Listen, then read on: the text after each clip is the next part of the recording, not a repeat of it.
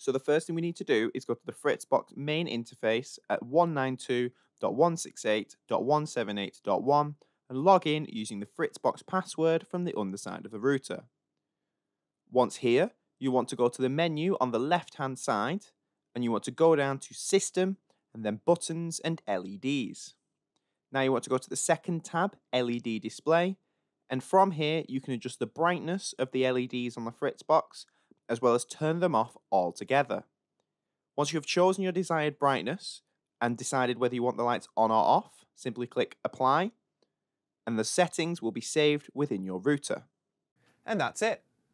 I hope you found this video useful. If you have, do please click on that like button. If you want to see more like this, please click on that subscribe button. But until next time, thank you very much.